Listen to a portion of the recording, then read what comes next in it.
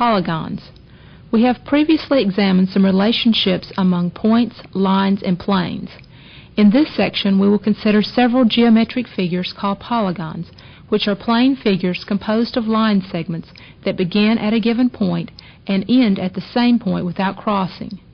The word polygon is of Greek origin and means many angles, which would imply that the figure has many sides.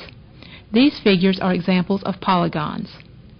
Notice how the polygon divides the plane into three distinct regions: the interior of the polygon itself, and the exterior of the polygon.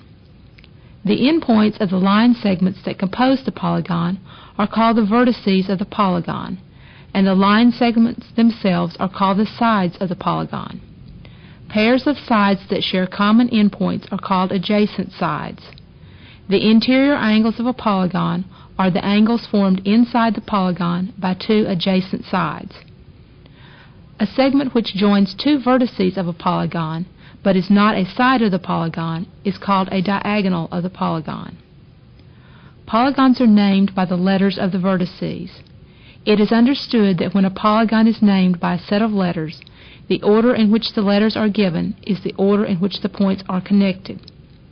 Here we have polygon A, B, C, D, E.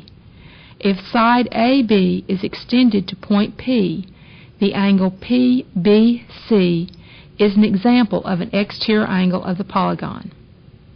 The polygons in figures 1 through 4 are said to be convex polygons because if any two points in the interior of each are joined by a line segment, all points of the line segment will lie in the polygon's interior. Notice in figure 5 this is not the case.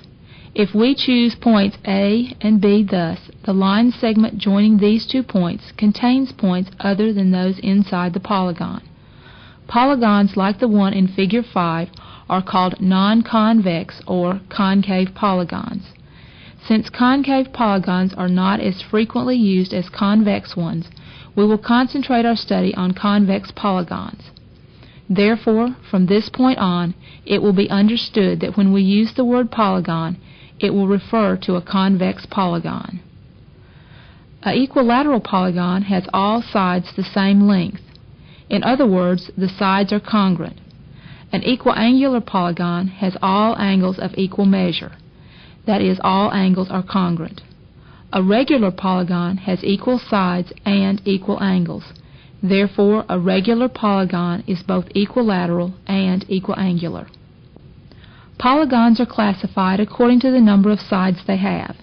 The polygons that are not included in the following list have no special names and are called n-gons, where n is the number of sides. For example, a polygon with 20 sides is called a 20-gon. Special names for polygons.